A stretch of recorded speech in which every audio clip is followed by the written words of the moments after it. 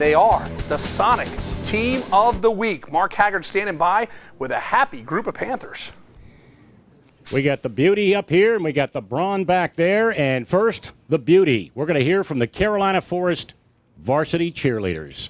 We are Panthers in the end zone. We are Panthers in the end zone.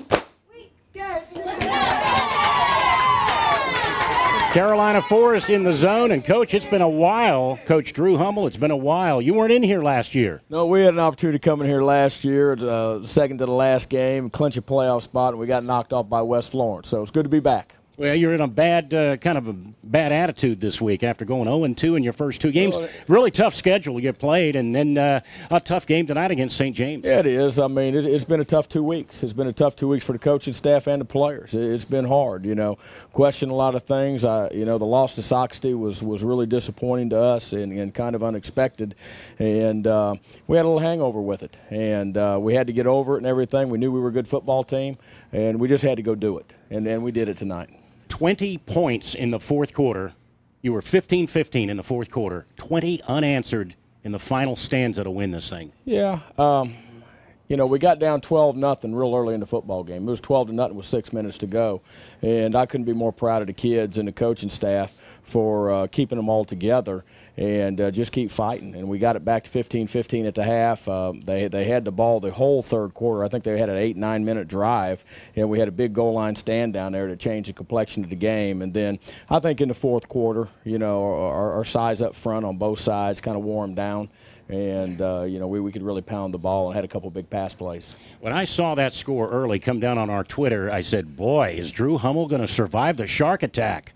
We're going to survive it. We're going to survive it. These kids never quit, and couldn't be more proud of the coaches of hanging in there together and making the necessary adjustments that needed to be made.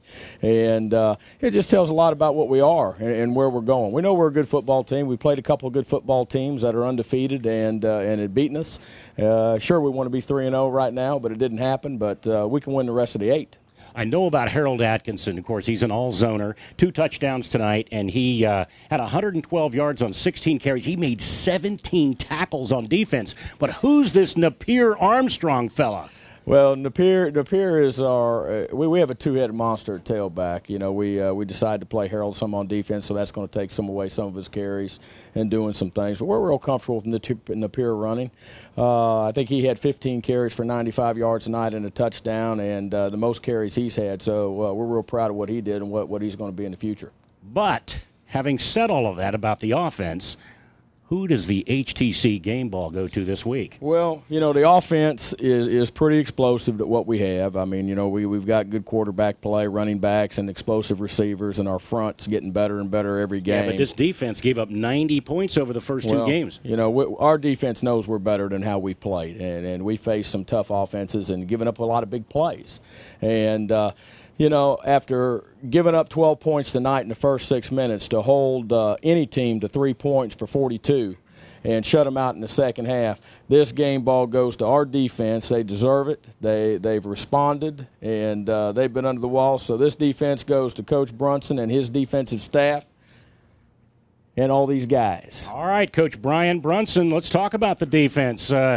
Harold Atkinson notwithstanding, you've got a lot of guys to talk about on this defense, a much maligned defense over the first 2 weeks. I'll tell you, we're right in the middle of some injuries. One of our key leaders, Kyle Rice, suffered a broken hand last week, so we looked to somebody to step up and be able to run our defense and call it from the huddle, and J.T. Hucks has done a great job as just a sophomore. We've got 2 senior leaders at our safeties with Jamar White and Corey Lindell, and we've got senior play up front.